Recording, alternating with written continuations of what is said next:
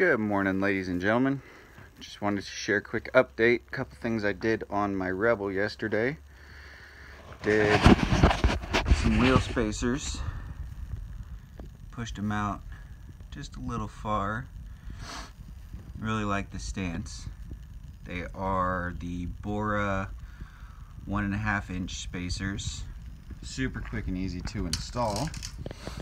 Just take off your wheel, pull off the little safety clips from the factory, put your spacers on. You will need red Loctite for the studs that come off of the hub,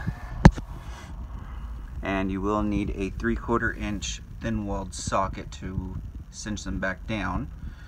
When you do that, don't forget to put it into tire jack mode.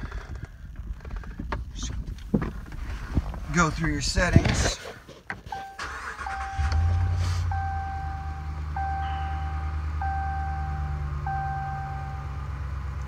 Once the truck turns on,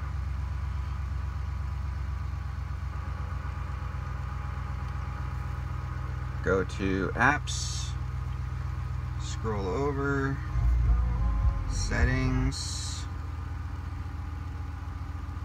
scroll down, suspension, tire jack mode.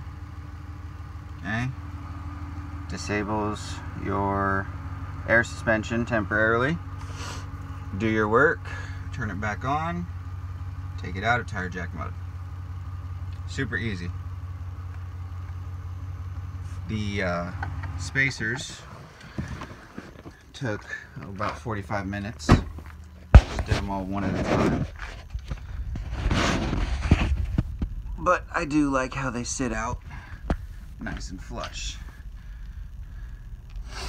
Another thing I did was the mic bit leveling links right here. A lot thicker, stronger than the factory ones. A lot of people have had issues with breaking your little arm right here. Ram makes them kind of flimsy.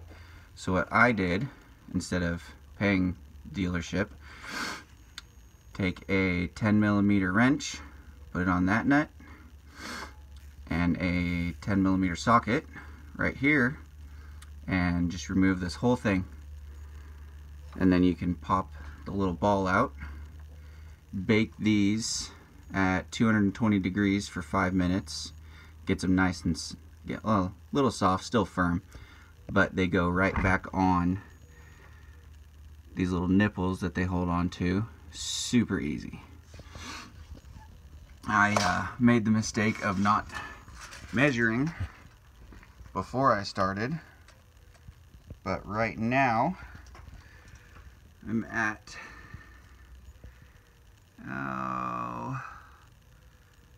38 and 3/8 on the front driver's side.